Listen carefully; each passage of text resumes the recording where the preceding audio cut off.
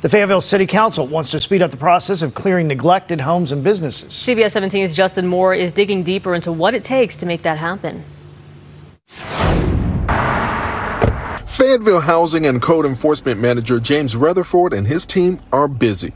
They're responsible for inspecting homes, businesses, and even advertising signs. We're here to keep the city safe. We caught up with him as he inspected this recently burned, abandoned home in Fayetteville, a home he says is dangerous.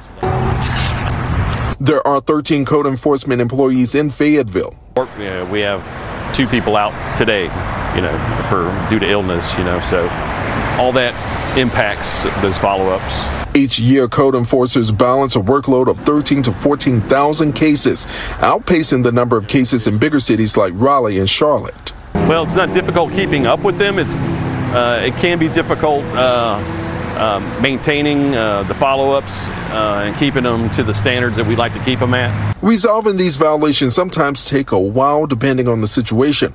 The Fayetteville City Council wants to reduce the time it takes to get dilapidated homes and buildings cleaned up, giving a facelift to neighborhoods.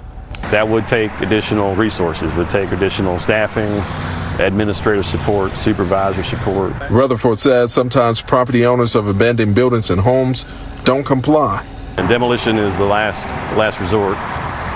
Demolition costs the city on the front end. Property owners are billed later. Price of demolitions has gone up drastically due to the market conditions, labor, fuel.